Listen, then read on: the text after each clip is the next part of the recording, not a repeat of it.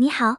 欢迎大家收看中国明星的新闻，这就是今天的新闻。谭松韵再启古装新作，首搭肖战人气拉满，书君年深秋启动。谭松韵作为90后新生代女星中备受瞩目的一位，自2005年出道之后，距今已经有将近20年的时间了。在此期间，观众们一步步看着她从小透明成为一线，可以说是既有辛酸也有欣喜。今年因为一部《归路》的热播，谭松韵再次以超高人气出现在观众们的视线，虽然热度很是不错，但是效果却稍逊于以往的古装作品。这并不是说因为演员的演绎出现了问题，而是剧作类型的先天决定。众所周知，谭松韵的爆火最大的助力是2019年热播的《锦衣之下》，该剧由她与Jialun主演，一经播出便收视登顶，两位演员更是凭此踏上了一线之路。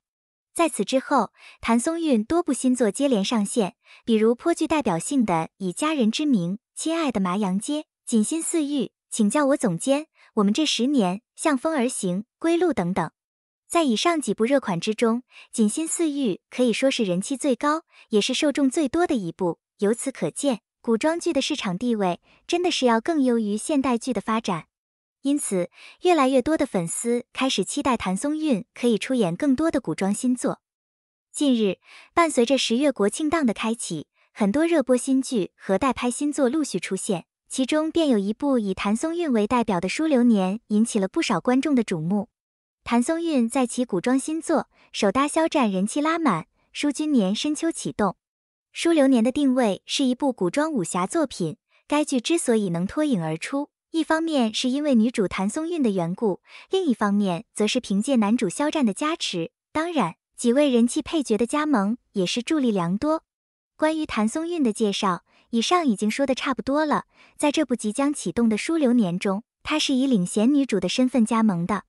而同为领衔主演的肖战，更是以男主的身份为该剧吸引了无数的关注。肖战本身就是一位颜值、演技、人气俱佳的男星，自《陈情令》一战成名之后，随后上线了《狼殿下》、《斗罗大陆》、《余生》、《请多指教》、《王牌部队》、《梦中的那片海》、《玉骨遥》等诸多新作都是热度拉满。此次，他以男主的身份与同为一线的人气女星谭松韵共演这部新古装书流年，无论是从人气还是话题上，都会是一次突破性的选择。除此之外，在肖战与谭松韵之后，这部即将启动的书流年还相邀了不少知名演员的加盟，比如以何中华、何晟铭、曾黎、白冰在内的一众实力派老戏骨，以及肖顺尧、王鹤润、陈都灵、丁禹兮在内的诸多新生代人气演员。目前，有关书流年的筹备已在进行中，无论是剧本、时间还是演员的选取均已到位，相信很快便会出现更为准确具体的官宣，感兴趣的网友不妨持续关注一下。那么，作为剧迷和粉丝们的大家，对于该剧此次的演员组合是否期待呢？02盘点下半年待播的10部爱情剧，从 CP 感来看，还的是谭松韵和吴磊。今年的暑期档几乎接近尾声，各大平台都使出了浑身解数，还是扑得多，爆得少。唯二的2款爆剧皆出自企鹅，一部是《玉骨遥》，一部是《长相思》。电视剧《玉骨遥》虽然来也匆匆，去也匆匆，且女主颜值争议出圈，但肖战无懈可击的招商能力让整部剧满广，是爆剧毋庸置疑。《长相思》第1部除了更3段4的播出方式让人受不了，无论是热度还是角色剧情，都是整个暑期档最好的，是6公主都发文认证爆款的程度。长相思更是有总冠的人，这是比满广还贵的。中差只是锦上添花而已，何况他一直在加入新的广告，很多人用招商来否认长相思，实属不明智。其他平台的剧，除了莲花楼上星能挽回点颜面，三顶流的安乐传不黑不红，扑得悄无声息。暑期档的剧基本就这个情况。再来看看下半年要播出的10部爱情剧，目测还是杨紫和肖战的主场，因为他俩的 CP 感太降了。肖战、白百合骄阳伴我，姐弟搭配是近2年比较火的搭配，就像蒋雯丽搭档明道，秦岚搭档王鹤棣，金晨搭档王子异，他们的年龄差都在10岁以上。白百合跟肖战的年龄差7岁，两人一起搭档毫无违和感。加上肖战的人设就是一只小奶狗，这样的年龄差更有酥感。他们一个刚结婚，一个在等待爱情，两人在接触中相互陪伴，彼此欣赏，日久生情，终成眷属。虽然没看到剧，但看他们的杀青时，肖战抱住白百合转圈 ，CP 感十足。二杨紫，范丞丞要99爱，要99爱的原著小说名为《17岁你喜欢谁》，讲述的是青梅竹马的小伙伴们经历分离再重逢的甜蜜故事。预告中，从装扮就可以看出杨紫的反差感，一种是扎着双马尾，穿校服，少女感满满；还有一种是穿着职业装，散发着成熟女性的魅力。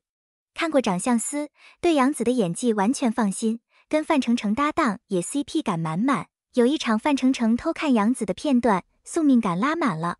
三成毅，张予曦南风知我意，这部剧从去年就在传要开播了，这都等到今年的下半年了，预告看很多遍了，终于真的要来了。这部剧题材比较新颖，是傲娇药物研发员和憨憨的外科医生相互质疑，互相守护的爱情故事，是一对欢喜冤家的甜蜜爱恋，简直太期待了。四谭健次，王楚然爱情有烟火，长相思播出后，谭健次已经更上一层楼了。他跟身处舆论漩涡的王楚然搭档，只要播出，又是一场血雨腥风，热度不愁。这部剧讲的是傲娇贵公子和沪漂女房东鸡飞狗跳的合租生活，看预告，两人相互斗嘴还挺搞笑的， CP 感也不错。五徐凯，谭松韵你比星光美丽。这部剧主要讲的是倔强的创业女强人和腹黑霸总的爱恨情仇，双人在人设上势均力敌，互相吸引，光看颜值就非常养眼，配度非常高。六吴磊，赵今麦在暴雪时分，这部剧就高级了，莫宝飞宝亲自做编剧，在国外实景拍摄，从开机就备受关注，中戏第一和北电第一的组合，想想就很有看头。剧情主要是两位撞球选手一见钟情，遭遇禁赛后互相救赎的故事，无论是质感还是主演的氛围感，都期待值拉满。七李现，周雨彤春色系情人，电影人生大事强行后，人们对遗体修容师有了全新的认识，而李现在这部剧中的职业正是遗体整容师。这部剧的看点在于成年人之间的烟火气，还有他们在理智和爱情之间的极限拉扯，有重文艺电影质感。话说李现自从爆火以后，开始走质感电视剧的路线，不管是跟刘亦菲的去有风的地方，还是春色系情人，都没走流量，实属娱乐圈少有的头脑清醒的人。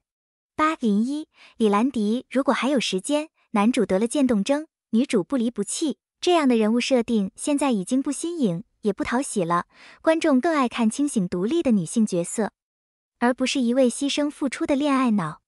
九陈星旭，张若楠你也有今天，傲娇毒舌的霸总和元气甜美的少女搭档，不知道陈星旭会不会原声出演，他上部剧的声线还挺出圈了，如今根据角色调整和改变声线的演员并不多。